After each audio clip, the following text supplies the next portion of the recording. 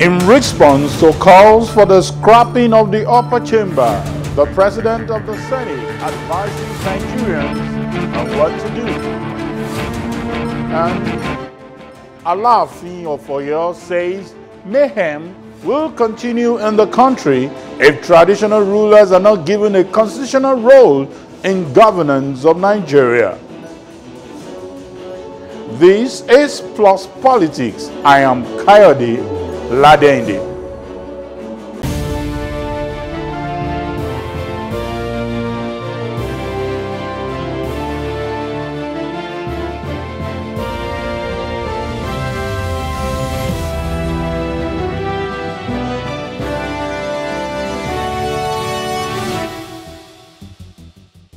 Welcome. This is Plus Politics. From everywhere you are joining us, let's look at the issues on the front burner. The President of the Senate, Ahmad Lawan, has reacted to calls for the upper legislative chamber to be scrapped because of the perceived jumbo pay senators earn. Speaking further, the lawmaker representing Yobe North challenged Nigerians to vote out lawmakers in the 9th Senate if they don't like their faces. He warned that there could be anarchy if the Senate is scrapped, as the Red Chamber is a leveler that ensured Nigerians were equally represented. We will look at the issues around this particular debate that the President of the Senate has thrown up. To discuss this with us, we have Mr. Gbola Oba, who is a public affairs, and Mr. Jide Ojo, who is also a public affairs. Good evening, gentlemen. Good evening, my brother. Yeah, good to have both of you. I sure know that this is going to be a whole lot of intellectual discourse that I think will take us to the next level. Let me start with, maybe by way of first mention, let me start with Mr. Gbola Oba. Now, this call is coming from the President of the Senate, and if you can look at the kernel of what he's pushing, he's saying that calling for the scrapping of the upper chamber will lead to chaos. And in clear terms, okay, let me not preempt your own interpretation of what he said. What do you think? What I think is that in so much as he's speaking from the position of defending the meal on his table, if I want to be that pedestrian and that comical, in so much as he's speaking from the position of defending the meal on his table, his point cannot totally be discountenanced because there is a peculiar reason why most federations in the world have upper chambers. The reason is that the lower chamber is usually the chamber of representation. In the US Congress, you have the House of Representatives as the chamber of representation. The upper chamber is the chamber of wisdom. And what is usually done in most federations is that the upper chamber is so allocated, the representation in the upper chamber is so allocated on the basis of equality of the federating units.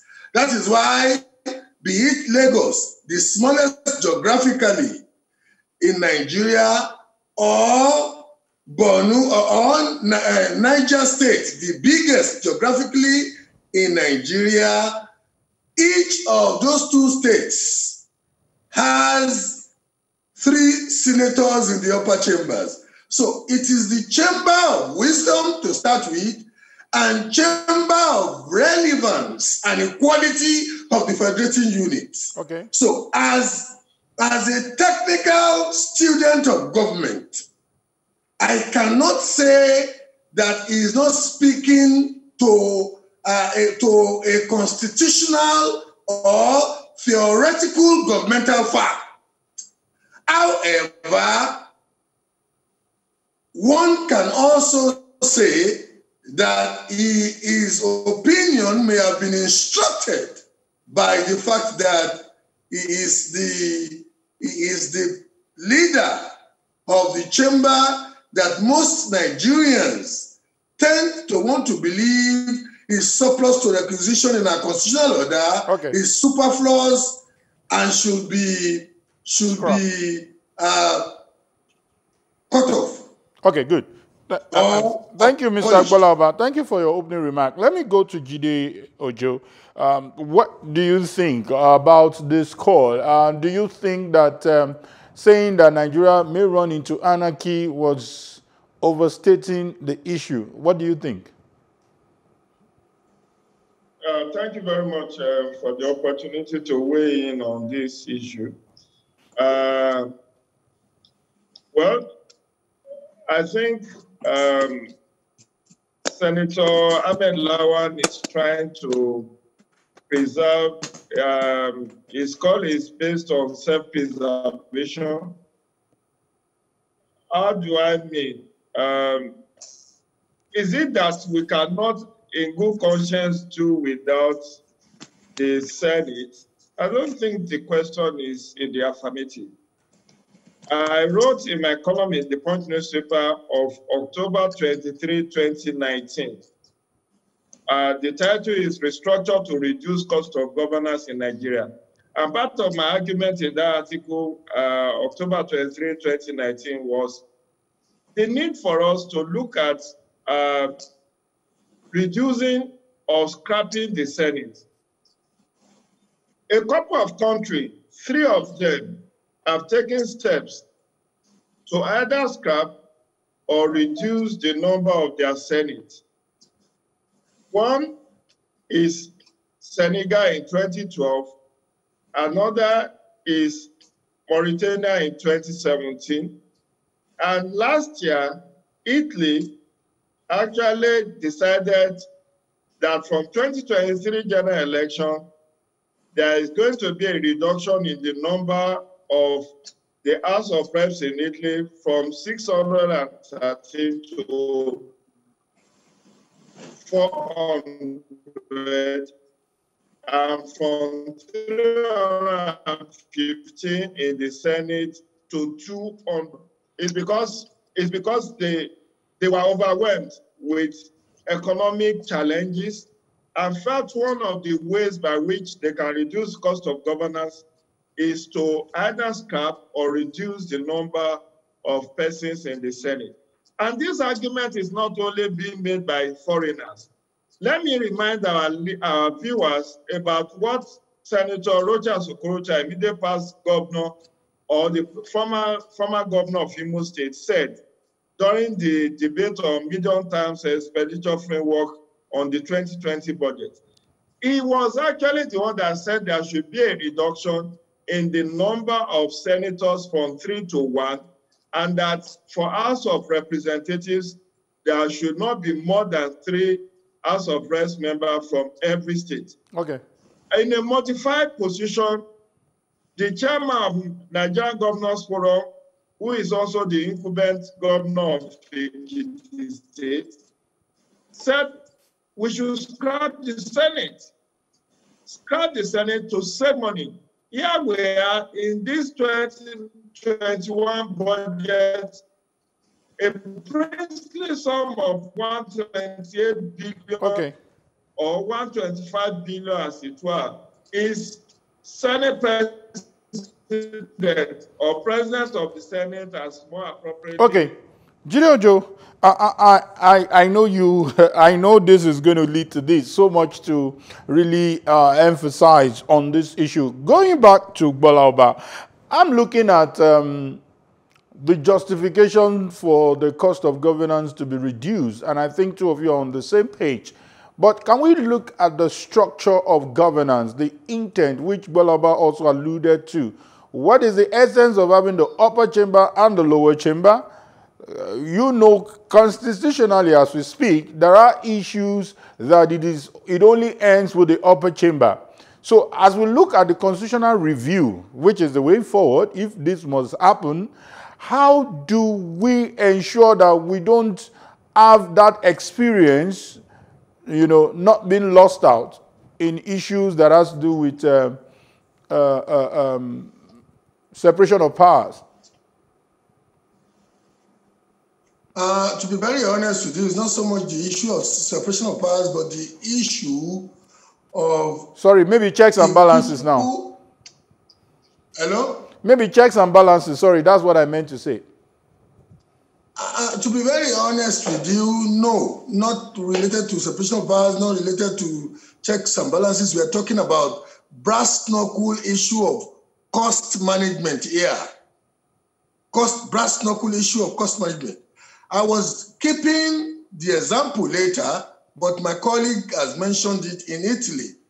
Italy is a relatively advanced society, but because of the economic situation of Italy, they've pruned representations in their two chambers, in their bicameral chambers. They've pruned it down by a third each. Now, in the case of Nigeria, I personally will not support the extirpation or the abrogation of the Senate. I would rather support the reduction of senators. What do I mean by that? This is a federation. And because Nigeria is a federation, and like I accentuated or like I submitted earlier on, in a federation, the upper chamber, apart from being the chamber of wisdom, is also the chamber of equity. You can imagine that the number of representatives from Kano is almost twice the number of representatives from Lagos in numerical order. But the number of senators from Kano is the same as the number of senators from Lagos. So at the level of wisdom, at the level of belongingness, at the level of equity, Lagos can feel that no legislative activity would predispose Kano, will give Kano such a power to muzzle everything that Lagos may stand for. Because when it gets to the upper chamber, Lagos, as relatively smallly represented in the House of the Representatives as it may be, can align with other states to marshal the equality of numbers to say Kano thus far and no further, legislative machinery-wise. So I am one who is not so taken by the sentimentally engaging argument of extirpating or abrogating the upper chamber. I am, however, one who believes in the same panacea that the Italians have employed, pruning down the number of representatives in the two chambers because they will still do the same thing.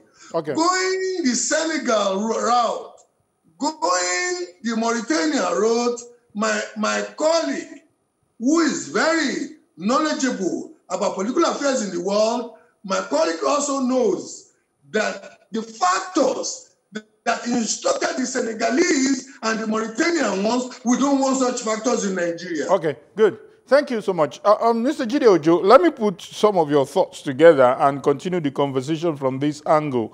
Now, you alluded to some democracies across the world, and a good example was, the issue of electoral college in America, where we understand that different states with different representatives. And from what Rochas Okorocha is saying, is looking at equality across board, irrespective of the geographical size, irrespective of the population. So how do we ensure that we still have this, representation that is still justiciable? Or what exactly could be the fear of the president of the Senate saying that if you don't push equality where we have 3 senators across different states, we might be inviting anarchy? Well, I don't know what his fears are, but it's a very genuine argument he's making to say, wait for 2023 and vote out whoever you don't like. even if you vote out the entire 109 members of Senate, does that change the running cost of that chamber? The point is no. I do not subscribe to the fact that the National Assembly is just is over-pampered. No, because really my issues with National Assembly is about the corruption in that system. It's not about what they take home. Legitimately, what they take home is nothing outrageous. But when you look at, the other padding and, when they go on oversight, all those blackmailing MDAs, finger pointing like the one done by Godswill Akpabio against the members of the National Assembly during the NDDC probe. Those are the issues I have with them. However, in line with other democracies, we cannot pretend to say that we have an healthy economy as we speak. We are running a deficit budget. The 13 trillion budget for 2021, we are borrowing as much as almost half of that amount, about 5 to 6 trillion, to service that budget. And our debt service portfolio has increased substantially, that it's almost equal to our capital envelope. So what am I saying? Look at US. US has how many senators? 100. Only 100, only 100. And that's a country with over 350 million population. Why should we have 3 per state? We can have 2 per state. We can also pull down the number of House of Reps, because at the end of the day, the fact that Lagos is having about 12 House of Reps members, Kano is having about 15 House of Reps members, what value addition has it brought? We can reduce the House of Reps from 360 to 200 or even 220. 1/3, reduce it by 1/3. That will bring down the cost of running that institution. Because as it were, Nigerians are being asked to tighten their belt. Right now, many state governments, including the federal government, is owing workers' salary.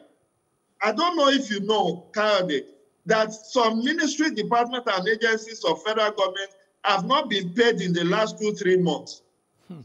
Why should we now be budgeting as much as 125 billion to service an institution of 469 members, as well as National Service Commission, the Nigerian Institute for Legislative Studies, and the Nigerian Institute for Democracy and Legislative Studies, and the NABRO, National Budget Research Office?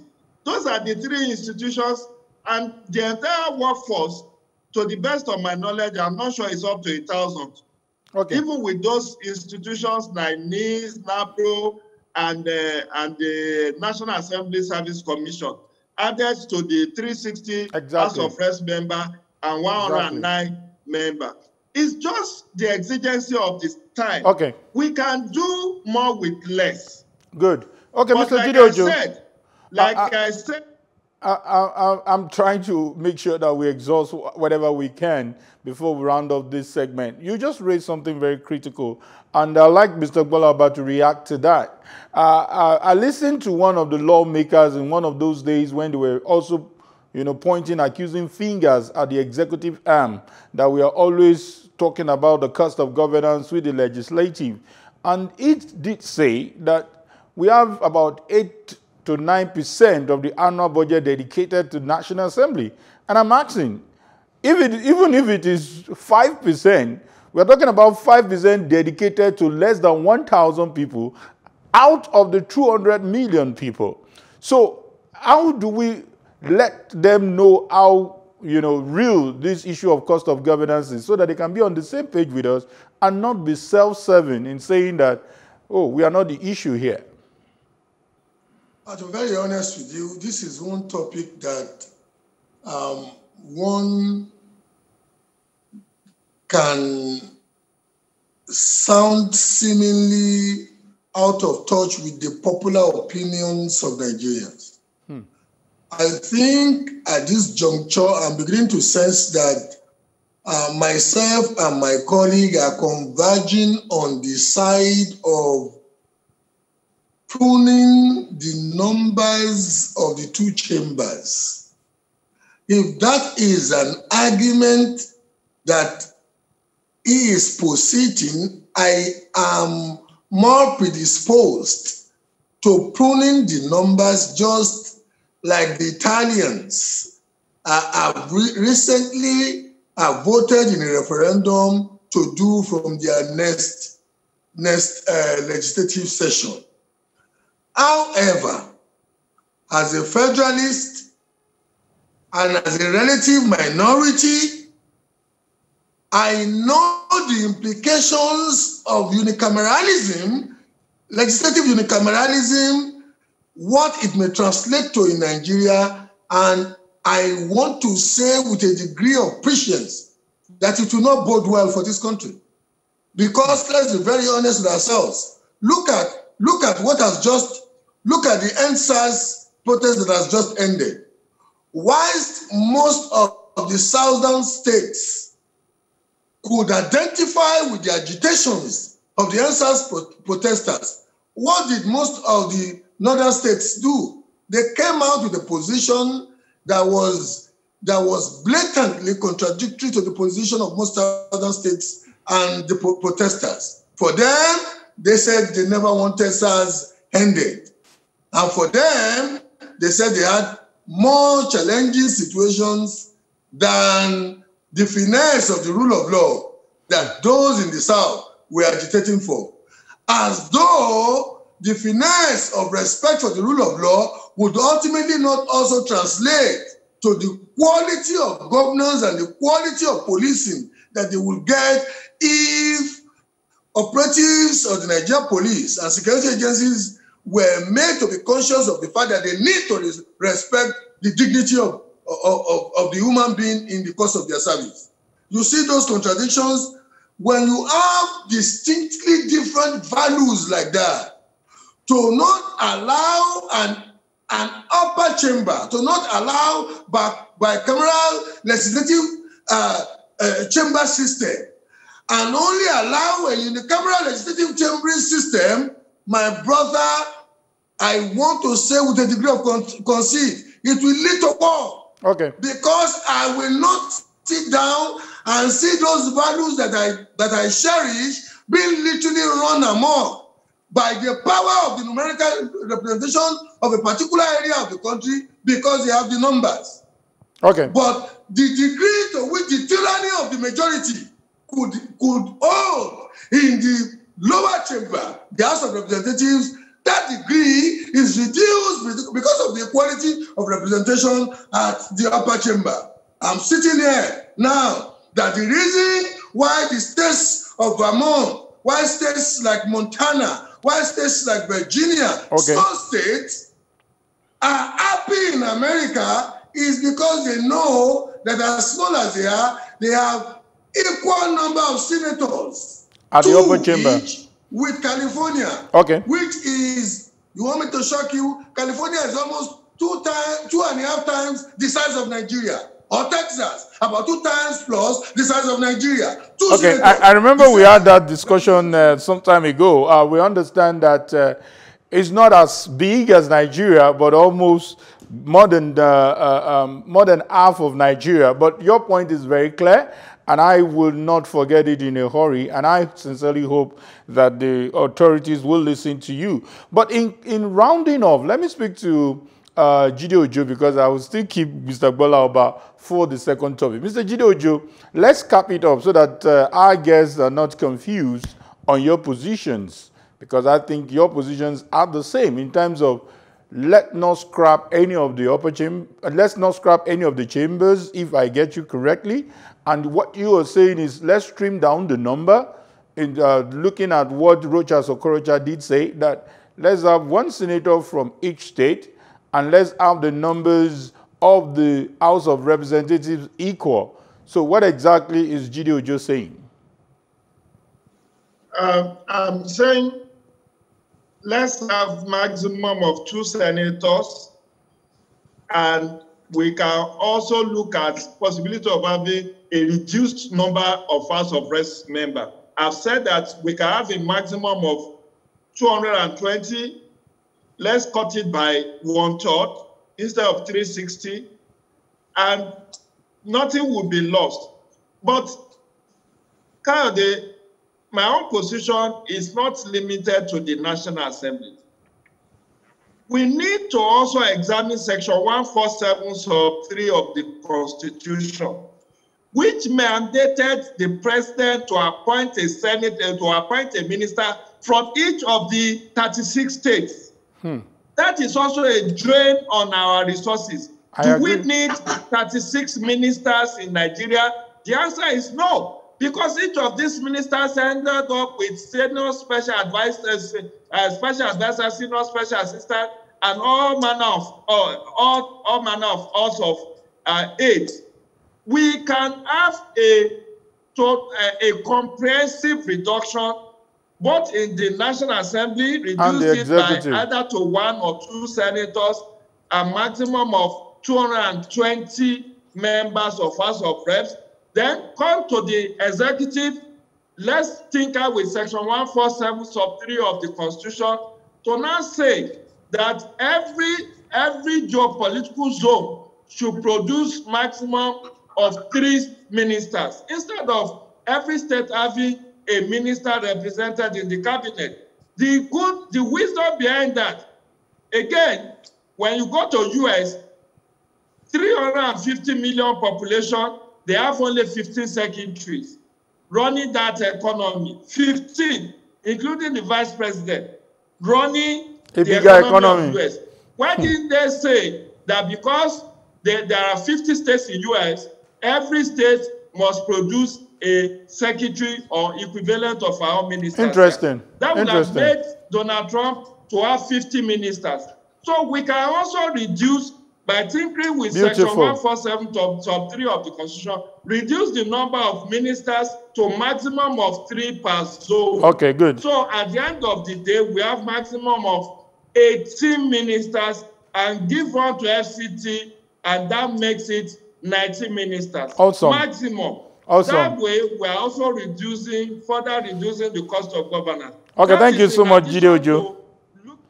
Thank you so much, Jide Ojo, for your time. Jide Ojo is a public affairs analyst, and also Bola Oba, who is also a public affairs analyst. Thank you, gentlemen, for your insight. We quite appreciate. But guess what? We may still have to keep Bola Oba for the second topic. And when we come back, Alaafin of Oyo tells us what will stop the insecurity in the country. That will be up for discussion. Please don't go anywhere.